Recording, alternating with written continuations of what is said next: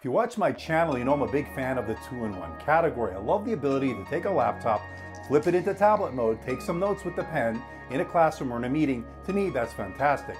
But some of these two-in-ones can get very expensive. As you note, I just looked at the Dell XPS 15 two-in-one. That comes in over $2,000. I have the HP Spectre X360 with its Kaby Lake G processor on the way. That comes in about $1,500 or $1,600. So I wanted to find something less than $1,000, has good looks, premium specs, and overall can get the job done. And that's where I found this. Hey everybody, this is Andrew, and this is my review of the Lenovo Yoga 730. Let's find out if it's worth your money.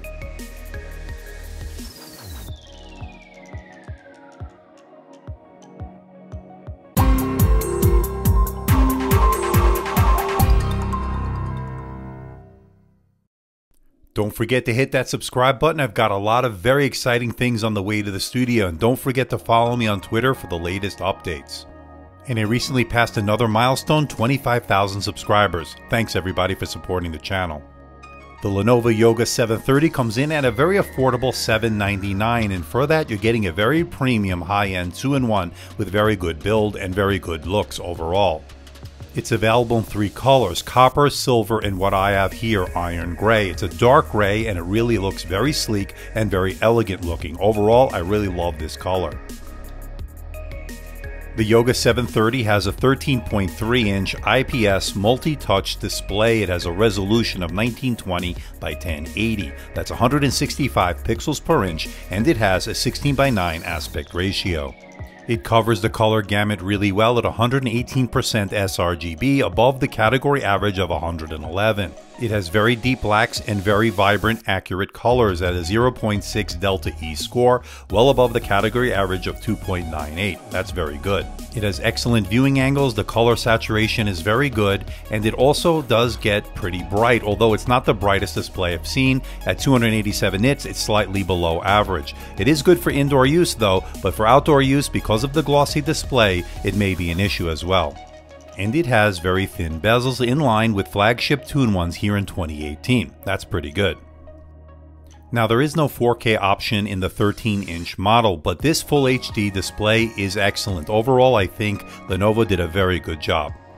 Now as far as pen options are concerned, you have 2. There's the Lenovo Active Pen for an additional $40 at the time of checkout, or you can spring for the more expensive Lenovo Active Pen 2 for $59. Now I went with the first version, and I'm not sure what the pressure sensitivity level is because it is either 4096 but it also says 2048, so I'm not really sure which one it is, but nonetheless the pen did work well. Now in the box you get a pen holder that sticks into the USB port where you can store your pen. That's a nice touch. You get a quadruple A battery, extra tips, and the tip remover.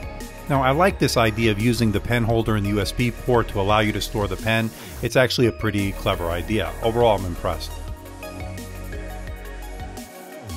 Now the pen uses the Webcam AES technology, the same as the Dell XPS 15 two-in-one we recently checked out. It worked well, pressure sensitivity seemed to be pretty good. It also had pretty good palm rejection, although you'll notice the screen wobble when you're using it in laptop mode. It definitely comes in handy to take some notes, or for artists who want to sketch out some drawings, this certainly will get the job done. Lenovo has slimmed down the 730 from its predecessor, the 720. At 2.62 pounds or 1.19 kilograms, this is very thin and light and very portable. Overall build quality and construction is excellent. And it has a decent array of ports. Good to see a USB Type-A port, not something you see on thin and light two-in-ones anymore. It's becoming more of a rarity. And you have a power button which lights up, letting you know the device is powered on. That's a nice touch. And on the other side, you have 2 USB Thunderbolt 3 ports. I love to see that, especially at a $799 product. You can connect 2 4K monitors, and you can also connect an external GPU. Unfortunately, there's no microSD card slot or full-size SD card slot for storage expansion. That's a bit disappointing. In the back of the device, you have some cooling vents, as well as some cooling vents on the bottom, along with your dual JBL branded speakers. We'll talk more about the sound in just a little bit. Now opening it up, you can see that it does have dual fans, which it does work well, and it does stay quiet and relatively cool. That's overall pretty good. Not much you can change out here as the RAM is soldered on. The only thing I think you can replace here is the Wi-Fi card. That's it. And as you can see here, it has a 45 watt-hour battery and your two JBL speakers. The fingerprint sensor is located below the keyboard off to the right, registering my finger pretty much every time I used it. Setup was easy and great for use with Windows Hello login. Overall, they did a pretty good job with the fingerprint sensor. Now, as you know, Lenovo is known for making some pretty nice keyboards, especially its ThinkPad line, but this is no exception as well. This has 1.1 millimeters of key travel, although on the shallow side, it was comfortable to type on for extended periods of time. It also had pretty good tactile feedback. I say it's a pretty good keyboard. And the keyboard has multi-stage backlighting, making it great for dimly lit rooms and low light environments. Great for getting work done when you don't have a lot of light. That's pretty good. And this precision touchpad is excellent. As you know, I'm a big fan of precision drivers. This is no exception. Two-finger scrolling was a pleasure. Windows 10 gestures worked certainly as advertised. And of course, this being a Yoga convertible, you can flip it into tent mode. Great for recipes in the kitchen and consuming media. You could also put it into stand mode, also great for recipes in the kitchen, and putting it into tablet mode, great for use with your finger or with the pen. But me, I'm more of a traditionalist. I like laptop mode. The Yoga 730 comes with Intel's 8th generation processors, either the Core i5 or the Core i7.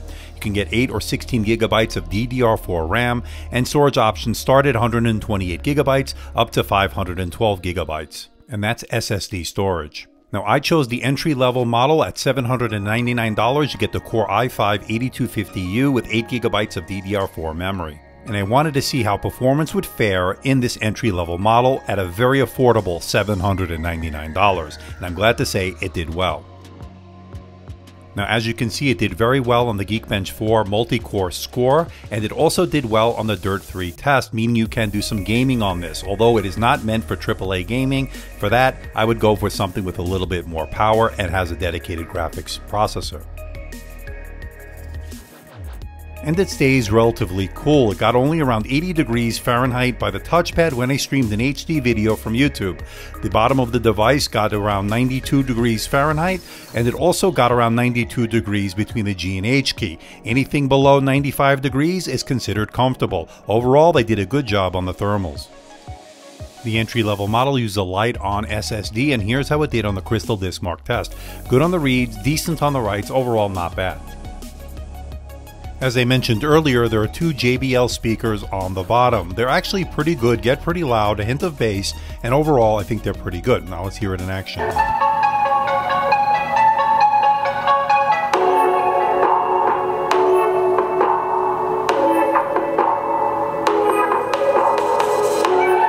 There's a 720p front-facing webcam. Now let's see it in action.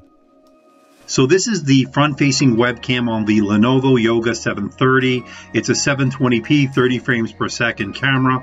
Let me know in the comment section below what you think about it. It's certainly good for doing Skype, obviously for video conferencing. This certainly can get the job done. I actually think this is pretty good, but again, I want to know what you think. Leave a comment in the comment section below. Let me know. But there is a trade-off for having such a thin and light device. Its 45 watt-hour battery lasted just a little bit over 7 hours on my streaming test. That's below the category average of 8 hours and 51 minutes, and certainly was outdone by its competition. So battery life, I would say, is just slightly below average. A great display, good performance, great versatility in a 2-in-1, and nice looks with the fact that you get Thunderbolt 3 support at a great price of $799, making Lenovo Yoga 730 an excellent value. I'm going to give it an 88%, making it worth your money.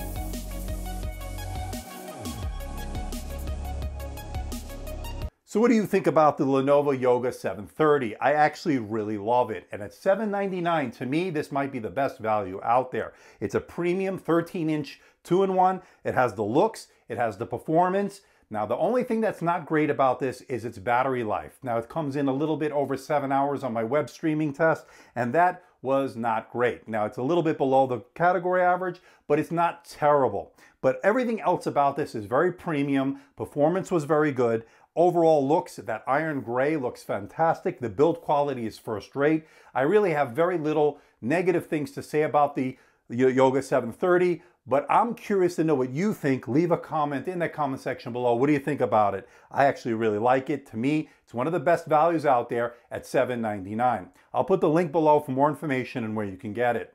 Now, coming up on my channel, I have some very exciting news. I have the Huawei MateBook X Pro on the way. I got tired of waiting for Huawei to send me one, so I bit the bullet. I'm importing it from China. I should have it hopefully this week, next week at the latest. I will, as soon as I get it, I will do my unboxing and first impressions video, and then I'll follow it with my full review. I'm really excited about that one because it's got the 13.9-inch display. This time around it has a touchscreen, and it also has the MX150 GPU with 2 GB of video memory. I went for that model. Now it cost me about $1,600. I know I'm paying a premium because I got to bring it here to the United States. Something that it's not available in the United States, which to me is a shame because from everything I've read, everything I've heard, this is a fantastic ultra portable. So I'm looking forward to reviewing it. I also have the Kaby Lake G version of the HP Spectre X360 15T. I'm looking forward to that to compare it to the results I got from the Dell XPS 15 2-in-1. So we'll see how the Kaby Lake Gs are faring here in these early stages. But I'm curious to know what you think about those. Let me know in the comment section below. Anything about them you want me to test, let me know. So please hit the like button, please subscribe, please share this video. Don't forget to leave a comment in that comment section below. Let me know how I'm doing. Let me know if there's a device or something out there you think I should review. I'll do my best to try to make that happen. Don't forget to check us out on Facebook, on Twitter, Instagram, and of course our website, AMDtechreviews.com. So until next time, this is Andrew from AMDtech. See ya.